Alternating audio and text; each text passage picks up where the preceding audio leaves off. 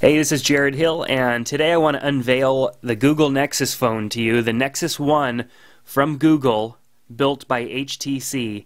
This is a beautiful phone.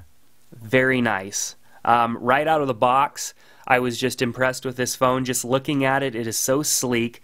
One of the things that you're going to notice is how quickly it launches compared to other Android phones. So as you can see, it's a very thin phone. We've got the camera on the back.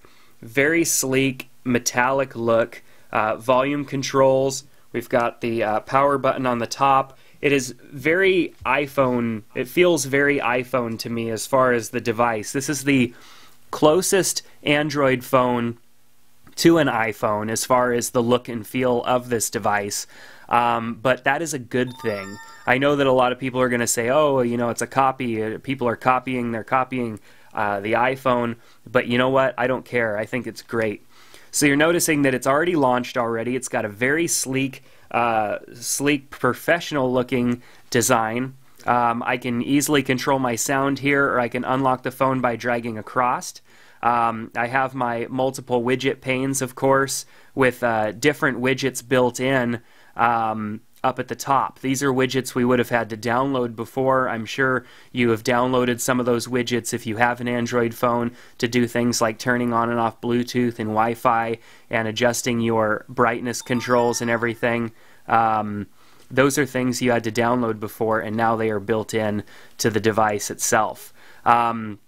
Very cool looking phone. Just, I mean, it feels so futuristic to me, especially when I'm so used to the iPhone and just what the iPhone is all about. I mean, this device just, I mean, it really makes me want to use it. And I'm an iPhone user since day one.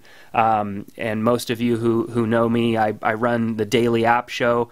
I play with more iPhone apps than most people will, and probably in their lifetime. And this phone is just blowing me away. The Android market, which was the first thing I wanted to go and look at, is beautiful. I mean, look at the Android market. It is completely redesigned, and it just looks great. This facelift that it got was, of course, much needed. If those of you who have been in the Android market before, you know that it's just kind of, it's been kind of ugly. So let's go and download an app. I just want to show you how quick that process is. Tap install, hit OK. Your item starts downloading, and you can see up top here in our notifications it is already successfully installed. So that's cool. Let's clear my my alerts there. So I can go and view apps by category, view all games. I've got all of my downloads here that are installed. I ran a backup really easily, and it went and it just synced everything. All of these apps that I had previously purchased just synced right over on my phone. This is something that didn't take place previously. You would have had to you know, find an application to handle that for you. The pane here for the apps, where you can view all of your apps, is very nice and clean. Shows all of my applications right here that I can launch. I can scroll over them with the little wheel here, or of course I could tap on them with my finger. So let's launch the Facebook app. I want to show you the keyboard. So let's tap here, and we have the keyboard in portrait view. Obviously it's a touch-only keyboard. There is no slide-out keyboard on this phone, which some people probably were worrying about because some of the other phones didn't do too good of a job with their keyboard. This keyboard, however, did do a great job. They did a great job with this keyboard. If we rotate it around to the side and tap again, we get our keyboard back in wide view, and it just feels good. It feels really good for a keyboard on an Android phone, and I have yet to have an Android phone have a keyboard that felt just really as good as the iPhone's keyboard to me.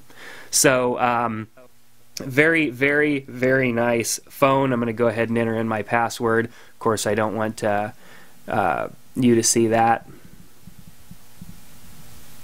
Alright, let's log in. Facebook. So these applications here are really starting to look a lot nicer. Of course, with the new Android version, I believe this is 2.1. It is just a a very nice device. I can go and sync all of my data, obviously with Facebook, into my pre-existing contacts. Just a very nice device.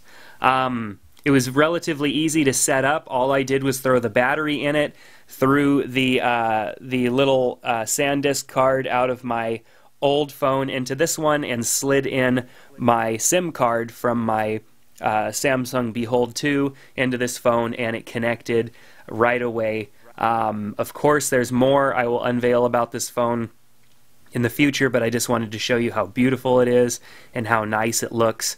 It's just a great device. And is it worth the money? I don't know. It's, you know, $500 and something to go buy right out, or $179, I believe, with a new contract. But I do think that this is a great device and probably worth the money for those of you who really want a sleek, professional-looking device that runs on something other than AT&T.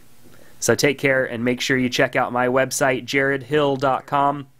Of course, I will be showing more about this phone in the near future.